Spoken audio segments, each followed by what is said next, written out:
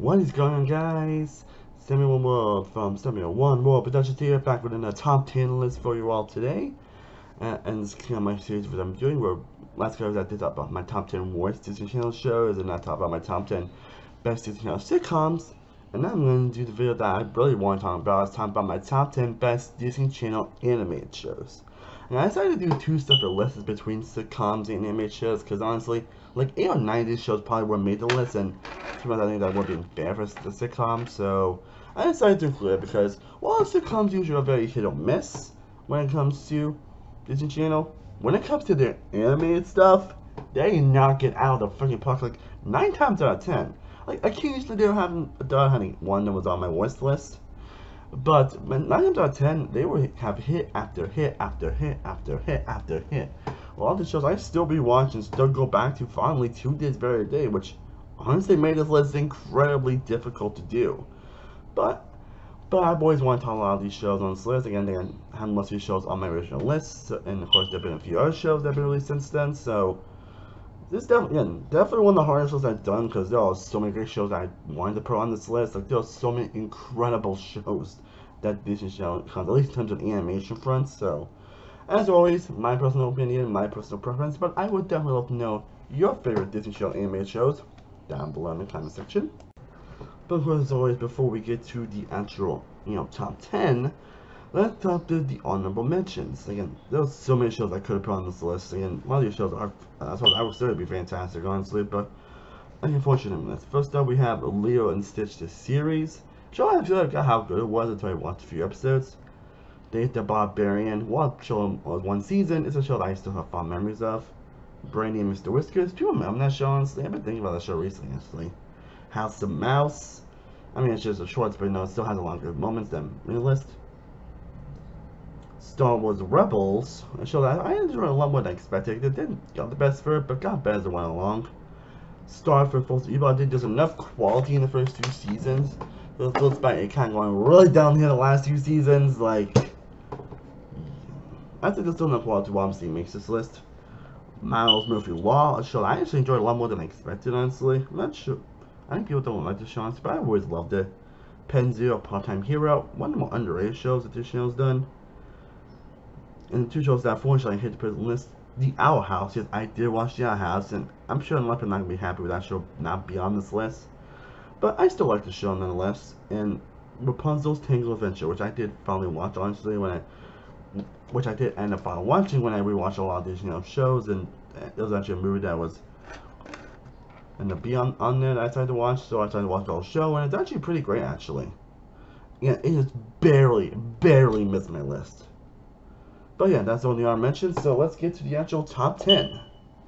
The top 10 best Disney Channel anime shows, and all these shows are top tier, just clarify. All 10 of these shows are absolute top tier. But anyways, carrying on list with number 10 again. It was definitely between this show and Rapunzel's Tangle Adventure and even the Owl House, that my number 10 spot. But at number 10, I decided to go with American Dragon, Jake Long. And again, some of these shows I ended up watching a few of these episodes. Honestly, I didn't watch the entire shows because I was in Mercedes, or I have other shows that I need to watch. So I decided to watch an episode because I remember the shows very fondly. I watch shows constantly. So I do remember very fondly. And Jake Long, I totally forgot how good the show is. And I was like, also a good thing about a lot of these Disney Channel shows is that a lot of them actually aged particularly well, actually. It's like, in fact, I think something actually got better with time. And Jake Long is one of those shows. American Dragon, Jake Long, which also has one of the most kick-ass theme songs out there. But the image is pretty well, honestly. The dragon stuff is pretty well done. It actually goes for a great story-focused direction. I think this is when it kind of started going a little more towards then, these channel shows. And they go for some really interesting and emotional stuff throughout the season, and you get some pretty emotional moments. Find out with some fantastic set pieces, some pretty likable characters, some great humor. I got how hilarious this show could be at times, but also great back and forth and great emotional stuff between a lot of these characters. And in fact, this is why number 10 should show you how great the other shows are on this list. But now at number 9, we got definitely a more simple show, but a show I always hold very fondly that is The Proud Family. Again, a show that's a lot more simple, where obviously it's one of those like family-oriented shows that shows for The Proud Family, and they're back and forth and everything, but I always have a fondness for the show, and I always have a great time coming back to it. Again, the characters are charming, likable, goes through some very actually real touching situations in a lot of shows on just one at a time. Of course, but how to touch upon playing football and all that stuff, and some actual subjects that actually are still real to this day. Like I totally forgot that stuff even happened in this show actually, but it makes it very real and personal. Why not just get the great charming humor that you're expecting? Mama Sugar's always been a top tier comedy character in my opinion. But it's some very heartwarming stuff as well. Also, let you know, after filming this right now, I actually have not seen the sequel series, actually. Have I seen it? I don't think I've really seen the sequel series, because I've heard not so great things about it, honestly, but I might watch it at some point, honestly, but I don't think you can come close to touching the greatness that is the original. That just has so many heartwarming moments and some great animation that still holds very well, and just a film that just makes you smile and just makes you laugh. Now, at number 8, again, the fact that I had to put this show at number 8, again, should tell you how great the other shows on this again. It wasn't easy, but at number 8, we have Kim Possible. Kim Possible number 8 on this list? Yeah, I think my original was, I think I had Kim Possible a lot higher on my list, but again, it was not easy to put at number 8, but yeah, Kim Possible, like, of all the shows on this list, Kim Possible is the definition of a show that it's probably aged the most, honestly. Like, it's one of the shows that gets better with time, honestly. It's a show about autism, basic aging, while trying to have a normal life, but while that stuff's kind of, been there, done that, Kim Possible always does it in a more realistic and fun way. And does it in a more unique way. And Kim Possible is a likable character, Ron Starbuck's one of the most hilarious characters of all time, one of the most charming characters in any Disney Channel show, honestly. The villains are really well done, the comedic timing is always great, the action is great. And when it goes to very emotional moments, it actually hits them pretty well, actually, and you can't help but smile. Again, it has a lot of the same pros I had mentioned in the previous two shows, with the emotion, the heart, moments. Again, the fact this show is number 8 should really tell you something. But anyways, now at number 7, we actually have probably the newest show on this list that ended up making the top 10. And again, to show you that, yeah, this show can deliver, and that is and I believe this is the most recent show on this list, and that is Moon Girl and Devil Dinosaur. Yes, this show ended up making the top 10. I did actually watch the season 2 very recently, and my god, this show delivered. This show is actually also based off a Marvel property, if I remember correctly, but man, it's a show that would, but the show that ended up being very generic. It ends up touching a lot of very touching moments, some very real moments, honestly, that you wouldn't expect this channel to do. But it managed to deliver, and it has a lot of the same pros I mentioned previously. Very likable characters, very great action set pieces, very touching moments, very hilarious moments, a very great bond between our two main leads, and having some easily the most amazing animation that they have ever done. Along with some incredible music as well. That's a lot of uncreative stuff still, but it's one of those shows that I would say just check it out. It's definitely a worth watch. Definitely one of the best show this channel has done since, of course, one a couple of these shows, but it's definitely the best show they've done in a long time. And it proves that they can't, once it comes to a hit or miss, to the animation, they always kill it. Now at number 6, we get to probably the most underappreciated show on this list, as this was a show that, well, unfortunately got canceled as Prime, but it's a show I have always had a soft spot for, and that is Wonder Over Yonder. This show had no right being as good as it is. So it's a show, well, in the comments that we have seen some stuff before. What I always love about this show is that while they always touch on familiar aspects and familiar themes, it's the way they always execute everything, it's the way they always handle these certain moments and characters, and it makes them actually stand out. And Wonder Over Yonder is the perfect example. And it's probably only have 2 seasons, fortunately, because again, it's one of the shows that unfortunately got canceled. And so you get a lot of great character moments. Again, the 2 leads are fantastic, and Lord here is one of the most hilarious villains. He always delivers. When it comes to comedic villains, this show always delivers. Of course, we get a couple of those characters later on this list, but when it comes to the villains, they seem to always knock it out of the park when it comes to villains. Especially on the comedic level, and you get a top tier comedic villain, Lord Hater here. And the mains themselves are hilarious as well. The animation is breathtaking, the humor is fantastic, the incredible back and forth between all the characters, the situations they end up getting themselves into. And one of the characters I relate to so much as characters is kind of like me in a way. And like most of these shows, they try to go for a more story-focused direction. Season 2 delivering a new interesting villain that appeases Lord Hater, and I'm kind of as fortunate, and I wish we got to see what actually we're going to with that story direction. It's funny that they're going to something like grand and amazing, but unfortunately got cut short. But yeah, I'd still recommend watching Wonder Beyond. Now, in the top 5 people, and number 5, we get to probably the most surprising show on this list, and that is DuckTales 2017. Life is like a hurricane. Now, I'm someone that actually never watched the original DuckTales growing up. Yeah, I know. If I better watch Disney Channel a lot, I never watched the original DuckTales. Honestly, but I did watch some episodes when I first watched it, and it feels like one of those shows I probably would enjoy more. Like, I feel like it's one of those shows I probably would enjoy more when it came out, honestly. But this is definitely the definition of a reboot done right, where it does fix some issues with the original show that people have, where you are now more like, you tell like who's who now. They're not like the same characters, honestly, and you got awesome incredible animation, some again great story direction, great emotional moments, like scenes that really just bring Murphy in my head, honestly, and just great comedic characters all around.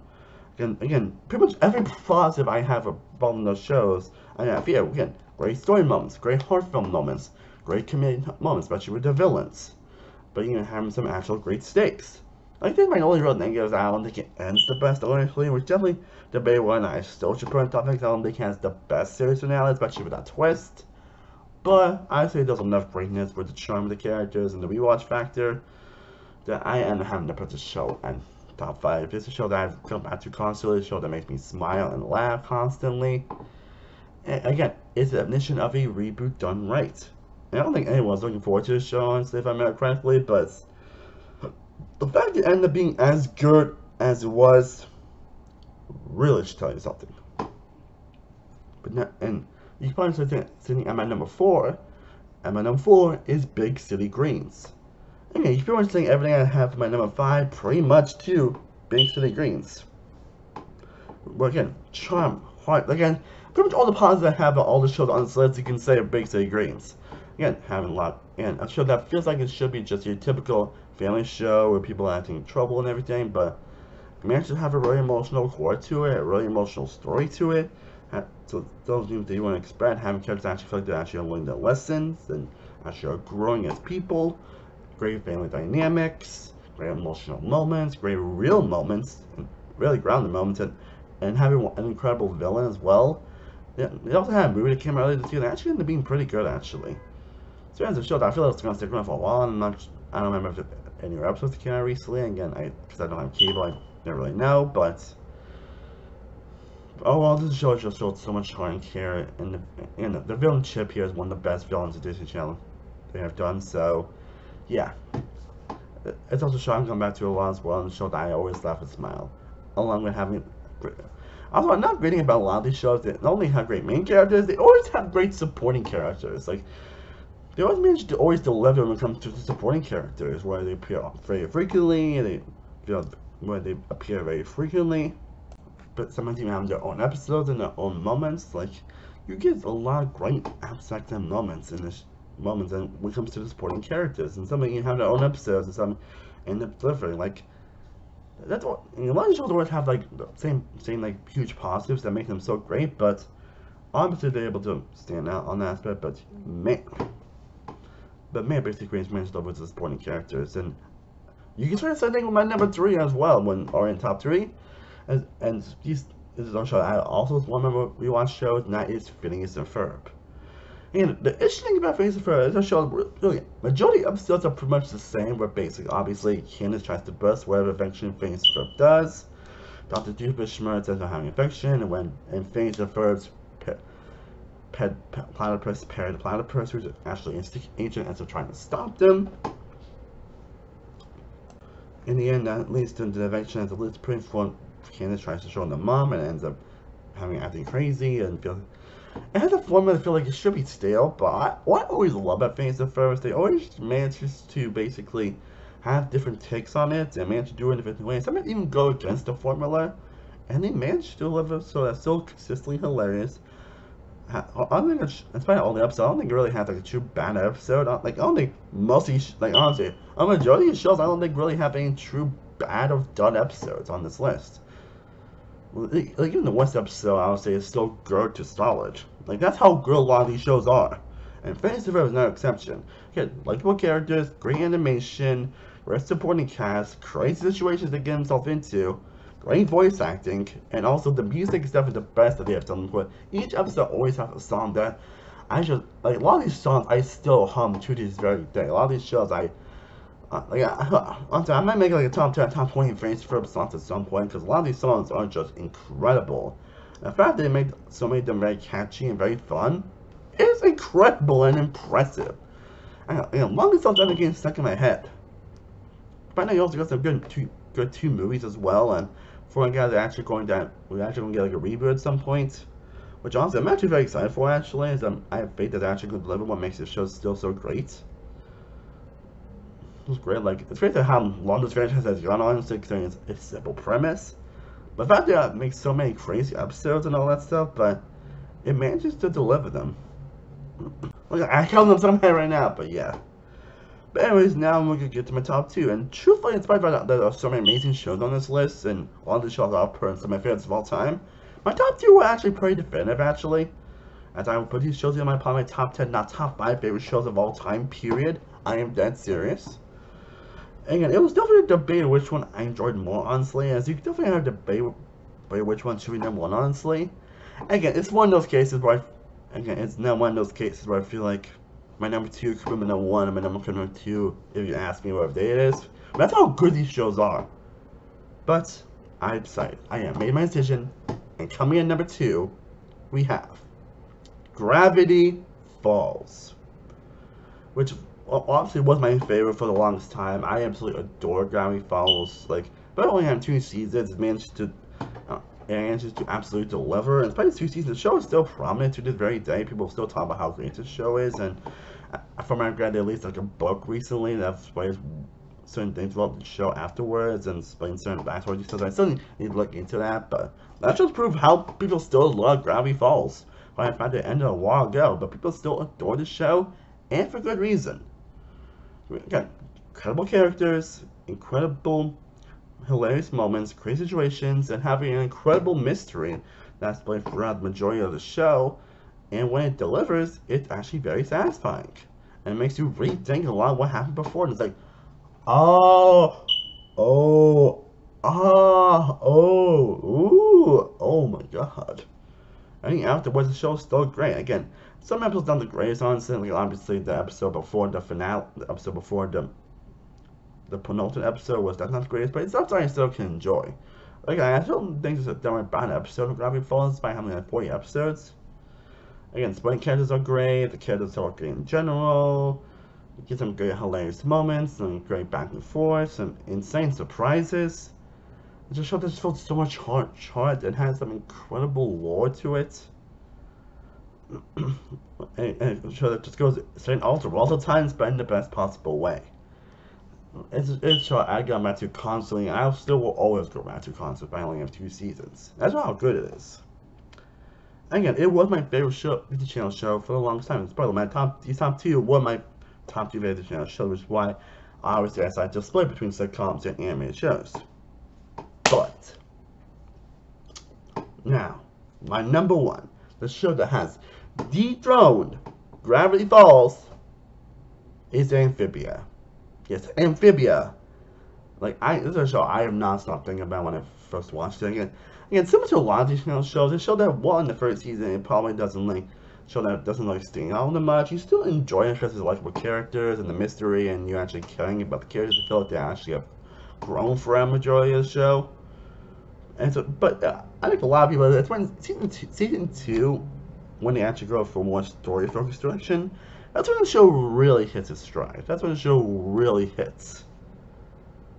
And showing them being all in every episode of what's going on next, and understand what's going on next, what's going to happen. Like I remember the last time I was that invested in the show, and I remember that season 2 finale I watched for the first time. I was just like in shock, and my jaw dropped on the floor. It's like, where's season 3? Where's season 3? Where's season 3? Like I don't remember the last time I was so like for a show. And while season 3 does have its issues, I will lie on that. I won't say it's like the perfect season. Most people while in certain areas, it still managed to deliver some of the hugest emotional highs in any show. And again, you get the great characters that have grown so much, and the messages they always live throughout the show about changing yourself, and it's okay to do this and that, and while change is scary, sometimes you need so to grow the person. Because then, well, you maybe end up being distant from your friends at some point. Doesn't mean that they don't not there for you and not in your life. Like, it hits on most moments that I really needed at the time, and that finale, like, the finale ended up airing like a few weeks before I ended up moving, and it was a message that I really needed. So that's why I think that finale is probably my favorite finale in TV history. I might actually make a video on that at some point. I want to talk about why I showed my favorite finale of all time, and when the message just really hits so deep to my core, not just from the finale, but the entire show in general. And and I always loved the moments of continuity in the show as well. Shows well, some moments that end up in season one end up becoming a huge thing later, and some moments that also end up becoming a big thing later, and just like, wow. And again, incredible supporting cast, great cast of characters they just kind of adore and admire, and great villains in general. King Andrew is being. And I don't want to say too much about the show because I want to come in surprising, honestly, but Amphibious is a show that just, oh my god, like it possibly might be my favorite show of all time, unless because one is a show, but Amphibia is a show that, honestly, a show that, while it may not stand out at first, it's a show that the more it goes along and the more you see what happens later on the show, the more it just hits for you.